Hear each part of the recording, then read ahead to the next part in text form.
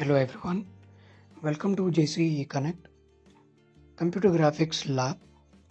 In today's session, we'll be learning about our fourth experiment, that is to draw a color cube and allow the user to move the camera suitably to experiment with perspective viewing.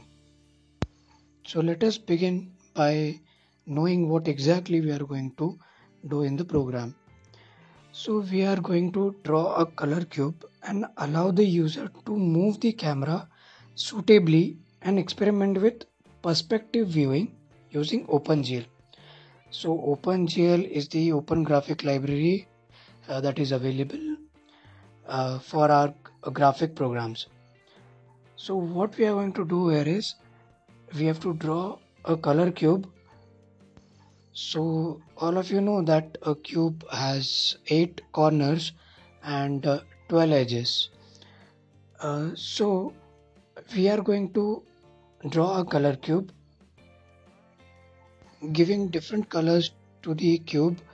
So it's going to be the blend of colors using Jain polygon, and then we are going to allow the user to move the camera. That is, we are going to allow the user to interfaces with the keyboard or mouse with the program, so that whenever he or she presses the desired keys, the cube rotates accordingly and it shows different views. We are also going to implement the frustum in our program so that we can see a part of our cube, or a triangularly cut part of the cube. So, okay, let us start with understanding the algorithm for this program. So here is the algorithm. So in the beginning, we render the cube using the array of vertices. Rendering is basically giving a real life image for it. So first we are going to render the cube using our reshape func, and then we obtain the coordinates of the cube with the origin at the center of the cube. So basically we are going to define the matrix, that is the vertex matrix, where we are going to give the different points of a cube corner in form of x, y, z, assuming that the origin, the center of the cube is at the origin. Then we are going to draw the 6 faces of the cube using the 3 points. That is, we are going to mention the cube points, that is the corners, using polygon, that is GL polygon. And then we are going to use normal vectors as well as normal vectors as well as colors matrix to draw the cube, and increment the angle with respect to the current axis by user specified value. That is, every time you press a key or a mouse button, we are going to change the value of our angle. That is, we need to rotate the cube into particular direction. So respectively we are going to change the direction, and we'll get to know as we see the program. So the next step is to display the cube on the screen and rotate by the current value of angle around current axis. This we do using the display function. First we are going to show a simple cube, and every time we use a keyboard or a mouse function to change the values, then we display it again. Okay, so we'll understand this when we'll execute the program, and the last step is to repeat these steps, that is step 3 to step 3 and step 4. And as I said, we can keep changing n number of values in our keyboard and n number of mouses. That is basically the program is we get the perspective, the whole of 360-degree, and then we stop the program. So first is the initialization of our header files, and next is the initialization of three major metrics that we are going to use in the program. That is uh, GL float vertices, GL float colors, and GL float normals. Now, in our main function, the major the idea which is different from the other usual function is to the glut double which we use in the display mode, which is for the two display buffers that we are going to use in the program. Same goes in the glut depth, and because it's a 3D program, we need the glut depth buffer double. So the three main function in our program is the display function, the mouse function, and the keyboard function. So let us see the first function that we are going to discuss. That is reshape, my reshape function. So what reshape does is it it gives us the view of the cube every time we change its transformation. That is, we rotate it right, it again forms the view. So first we will the first we'll see the viewport, and then we'll see then the other.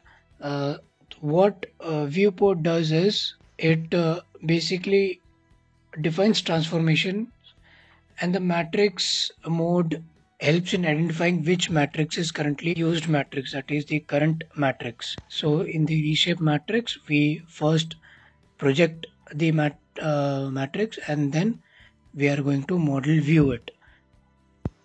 Now one more function in this my reshape function is that GL load identity. Right. So what this function does is it replaces the current matrix with the identity matrix. And then we have the GL frustrum. So next, that is the display function. Simply like the name suggests, whatever we do in the program, it clearly displays. First of all, it clears the background, like we discussed in our previous sessions, previous lectures also, in our previous labs, and that the color underscore buffer underscore bit is basically used to clear the background, which takes the argument bitwise or of several values, and it is a constant which indicates buffer currently enables for color writing. And with along with that is the OR operator, that is with GL depth underscore buffer underscore bit, which is for the depth of the bit. So basically the GL clears the color buffer bit and also the depth buffer bit. The next function, that is the GL clear color, is nothing but the background. So if you give all 0 values, the background will be black. If you give all 1 values, the background will be white, and other combinations. And again we have GLU look at. Look at basically defines a viewing transformation, and that is it has 9 parameters. The first 3 is the view, the viewer, that is how a viewer looks at it, viewer 1 or viewer 2. Followed by that we have 3 uh, rotate functions, that is basically 3 different rotate functions for 3 different axes when the cube is rotated. And then finally we have color cube and glut swap buffers. Okay, so next let us understand now what is the color cube function. It is simply the color that we give on the each side of the cube, that is using the polygon function, and various combinations of the colors as the codes as the parameters to the function polygon. Now let's see what is there in this polygon function. with these given parameters. This is the polygon function with the four parameters, that is int a, b, c and d. And what it does, it begins the polygon, and in that we give three values for each, that is the colors, normal and vertex. So basically we are drawing the vertex with some set of colors. So four uh, vertices, and then we have all the color combinations for all these four.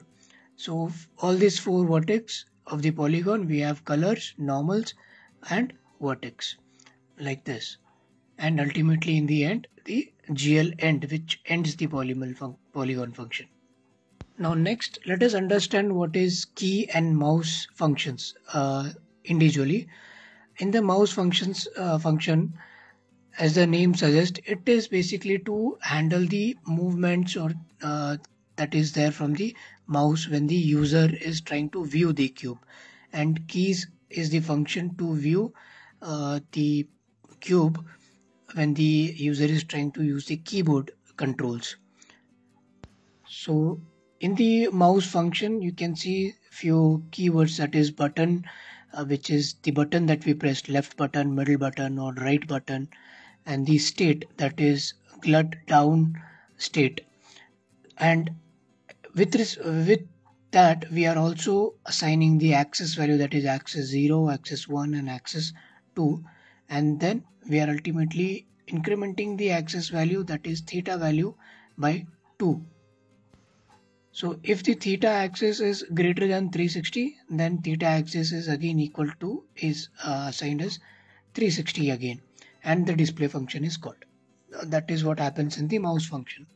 Now in the keys function, that is for the keyboard, the unsigned character key with along with that two parameters, int x and int y. So if that is in the keys function, the unsigned character key is nothing but any key that the user presses. So here in the keys function, you can see that if key is equal to small x is used to control the cube if it is to be rotated on the x-axis, and in the opposite direction if you want to rotate, it is capital X, and so on for the small y for y-axis rotation clockwise, and capital Y for anti-clockwise, and similarly for the Z key for z-axis. And ultimately again we are going to display the we are going to call the display function to display the controls that is happening with the cube. Now, having discussed this, let us now see the output, how the output looks. Okay, so this is our output. This is the cube, our colorful cube, and I'm pressing the left mouse button right now. So it is rotating around Z axis. Sorry, the X axis. So you can see that on each face there are different set of combination of the colors as we have set in the polygon function. Now let us click the right mouse button and see how it turns. So here what you see is the frustum. Now instead of frustum in the program, if we would have written ortho, this wouldn't have been visible to us. So that is because of the frustum that we are able to see the cut part of the of our cube. That is the frustum. Okay, now let us bring the cube to the straight form. Now, okay, yeah, yes, we have a straight cube, almost straight. Now next we are going to use the small x key, and you can see it is going far, and plus x is going to get us near, and it is going to rotate a little bit on the x-axis, like 1.0 it is going to rotate. So let us use small y, and this is capital Y. This is small z and this is capital Z. So if we keep on doing different combinations, So at one point it will become invisible, and you can see that it is invisible now. So let us bring it back. Okay, and that's it.